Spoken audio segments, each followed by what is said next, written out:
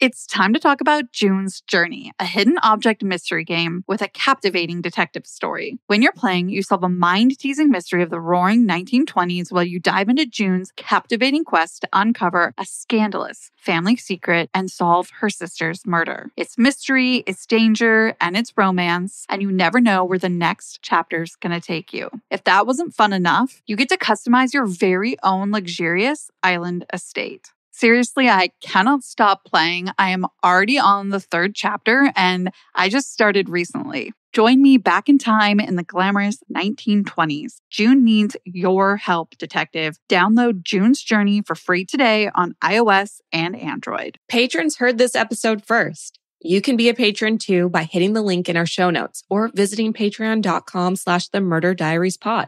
One of the perks our patrons get is a shout out on an episode. Thanks so much, Alexis. Welcome back to another episode of The Murder Diaries. I'm Paige. And I'm Natalie. In 2002, 19-year-old Rachel Cooke was visiting home in Georgetown, Texas. She was visiting from college in San Diego for the winter break. On the morning of January 10th, she left her parents' house for a run. She never returned.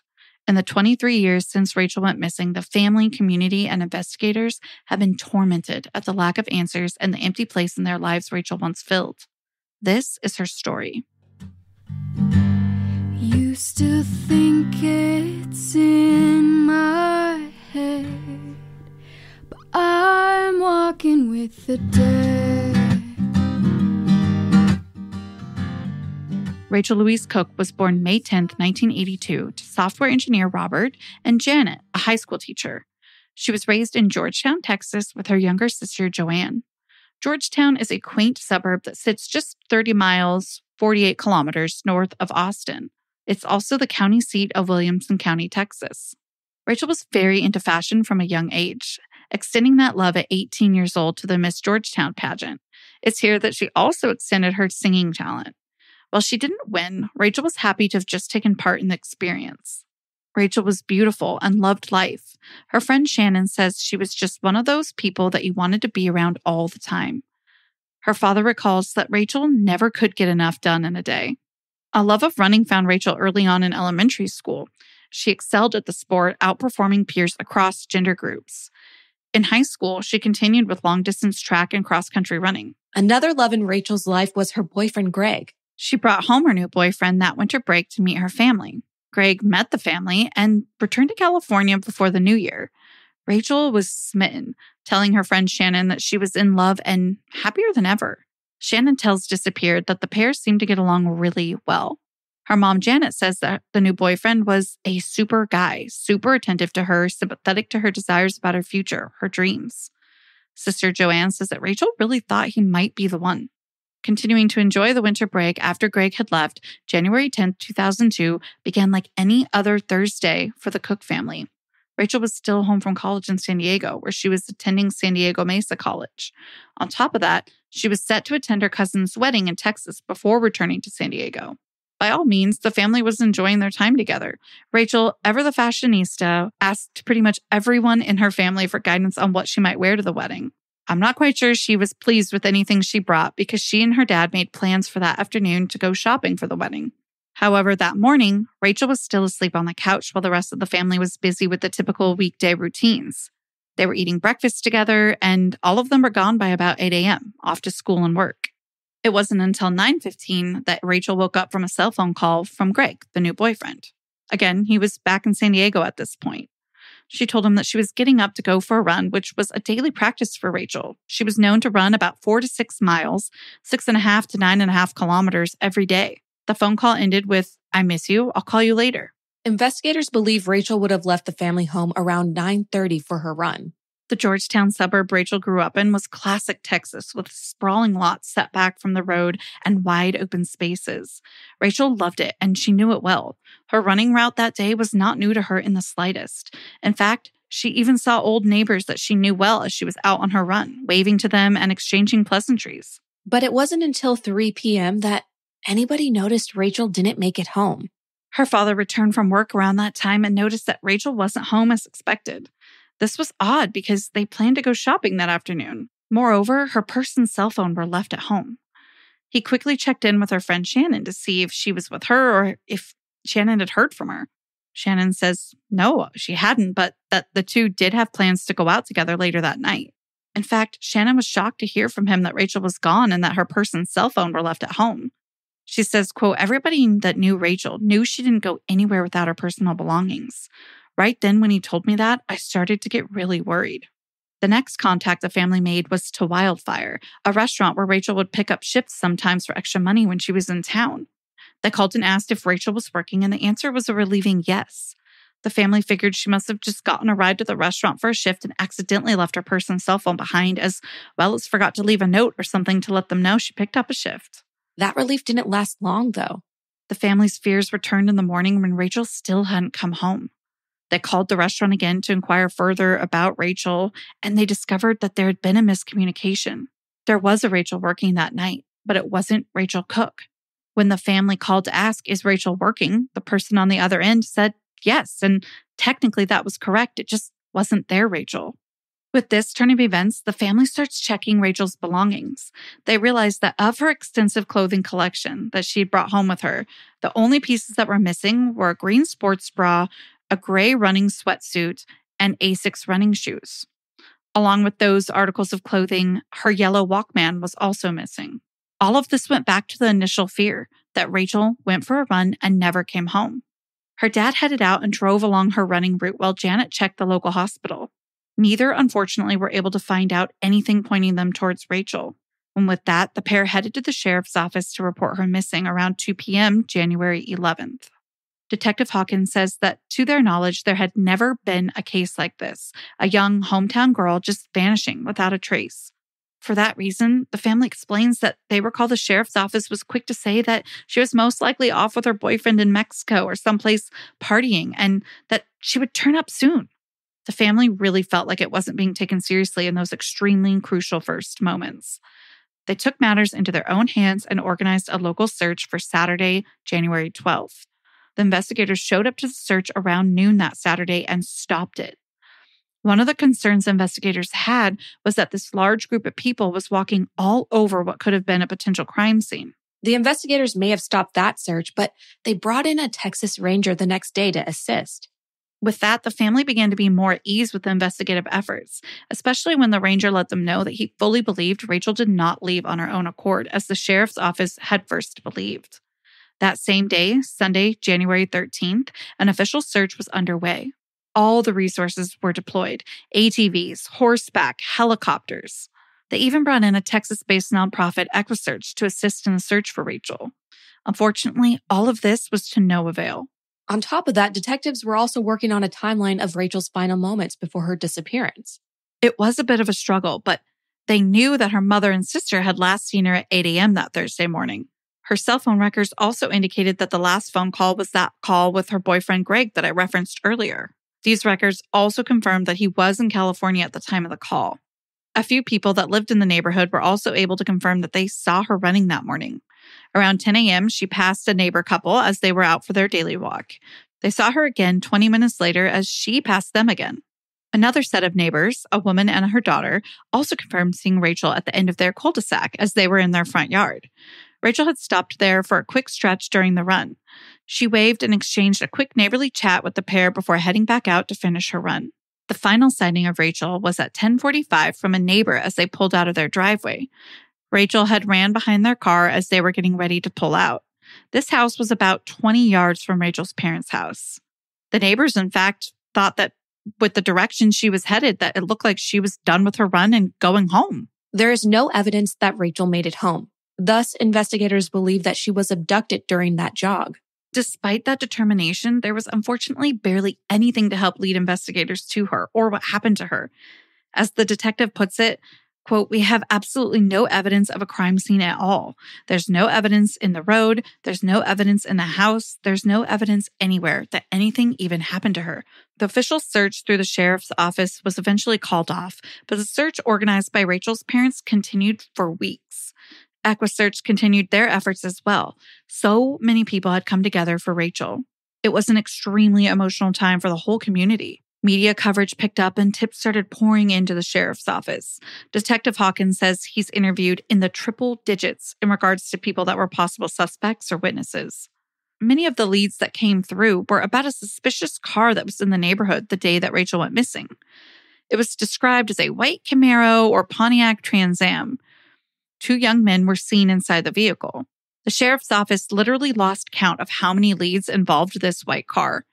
The reason it was so suspicious to neighbors and investigators is that it was circling the neighborhood, and moreover, there was a report that a woman near Rachel's age was seen near it. One of those leads specifically claimed that they saw a woman struggling inside the car. That lead came to a dead end, though. The white Pontiac Trans Am was identified, and it ended up being 2 teenagers inside that were skipping school. There was no evidence of Rachel in the vehicle. Luckily, the Pontiac wasn't the only car investigators were interested in. A report of vehicles that were stolen and submerged in a local lake brought investigative dive teams out to Lake Georgetown. This lake is just a few miles from Rachel's parents' home. They hoped that if they recovered these vehicles, they could perhaps discover a link to Rachel's disappearance. It's not known how many of these cars were in question or recovered, but once they were recovered, it was discovered that the cars had been stolen before Rachel's disappearance, and they weren't able to link them to her in any way. A few sketches were also drawn of suspicious males that were in the area at the time of Rachel's disappearance, but no decent leads came of them. Of course, the investigators weren't just looking for strangers. They looked into those close to Rachel. They started with her boyfriend, Greg. Greg flew back to Texas that Sunday, the 13th, after Rachel had gone missing. He was questioned while he was in town, and I want to note and remind listeners that the phone records proved that Greg was in California during their last phone call that morning. Investigators, of course, were going to leave no stone unturned, and Greg consented and passed a polygraph test. Her parents did as well. Well, her mom did. Her father, he failed one question. Do you know where Rachel is? He answered no. In his own words, quote, "They asked me if I knew where Rachel was. I said no. And unfortunately, I think I do. I think she's in heaven. So I think that's why I didn't pass that one question." Her dad was ultimately cleared of any suspicion. One of Rachel's ex-boyfriends, Thomas, also became a person of interest when they were ruling those close to her out. Her sister, Joanne, had led investigators to know to look into him. While she was home that winter break, Rachel had told Joanne that she saw this ex-boyfriend and he had made quite the scene. Rachel never told Joanne the full story, though. Her friends and family also say that this relationship was volatile. Her mom described it as fire and ice. This boyfriend, Thomas, had become super upset when they broke up. Rightfully so, but it was to the extreme. Greg even recalls taking phone calls from Thomas where Thomas was crying to him about the breakup, even though they didn't know each other. Here's Greg in his own words. He sounded like an emotionally impassionate person, like not in control of his emotions, if that makes sense. I mean, so he just was crying and like... The next time she came home post-breakup with Thomas was that winter break. Thomas ended up coming over one night around 3 a.m. Her mom threatened to call the sheriffs and ask him to leave. As she puts it, he just wouldn't leave. 2 days before Rachel disappeared, the pair had also been seen at a house party arguing. Thomas was begging for Rachel back and she was refusing him. Thomas denies any and all involvement in Rachel's disappearance. Despite no real physical proof of any involvement, Thomas does remain a person of interest to the current sheriff, Robert Chody. Here he is talking about that with Crime Watch Daily. What about an ex-boyfriend? Was there an issue with an ex-boyfriend? That person that you're speaking of was certainly somebody that we were still interested in, and until we can check that box to take him off the suspect list or person of interest list, then he remains on that list. As the first anniversary of Rachel's disappearance loomed, authorities weren't any closer to finding her, to solving this mystery. The investigation is described as exhaustive, but it's really brought up very little evidence since the time it began. Her mom says, quote, "There's really no telling how it came down after she passed that driveway." Her dad says in his interview for ID Channel's Disappeared that the family never locked their front door either. So there really isn't much telling what happened, just like her mom said. The case became cold and officially inactive. As time went on, her parents split up. The stress of the case was managed very differently between the two. Her father became consumed by it, and her mother needed his comfort and space from the case to move on in her daily life. We say this a lot on the Murder Diaries. Everyone grieves differently.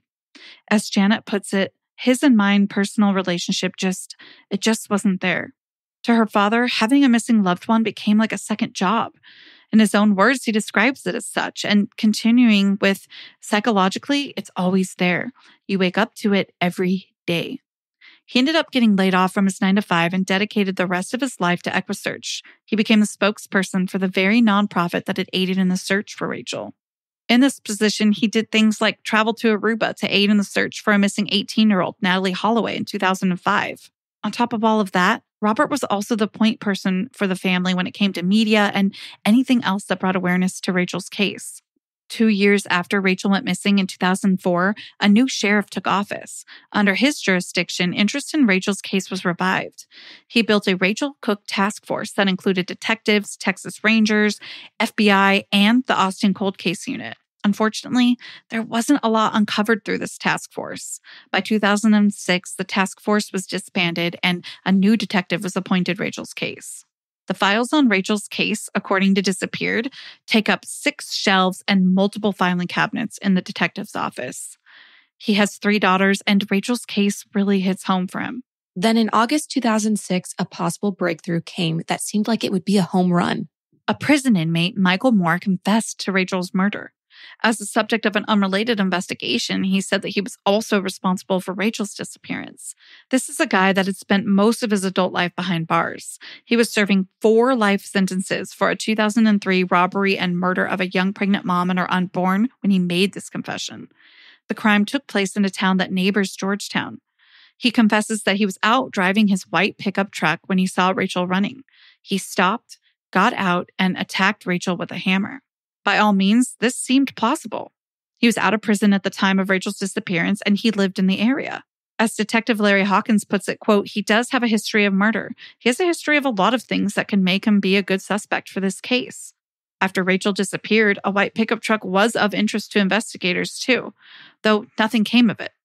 In fact, Janet recalls the first night Rachel went missing, a white pickup truck cruised slowly by their house. The fact that Michael drove a white pickup truck definitely added to the plausibility of his confession. So investigators questioned Michael at length. They took him to locations where he claimed Rachel's body was. Divers were deployed at Matagorda Bay, one of the claimed locations. Nothing turned up. Michael's attorneys worked out a plea deal. And the plea deal was this. If he pleaded guilty and helped investigators, then he would only get 18 months tacked onto his current 4 life sentences. On the day he was set to enter his plea officially, November 9th, 2006, the courtroom was packed. Friends and family of Rachel's, reporters, news personnel, all in attendance. When it came time for Michael to enter his plea, he says, not guilty. The courtroom fell to a hush. Even his own lawyers were shocked. He later told a reporter that he had made everything up, essentially taking back everything he had said. Robert's take is that Michael, ever the predator that his history shows he is, used his daughter's case for his own gain.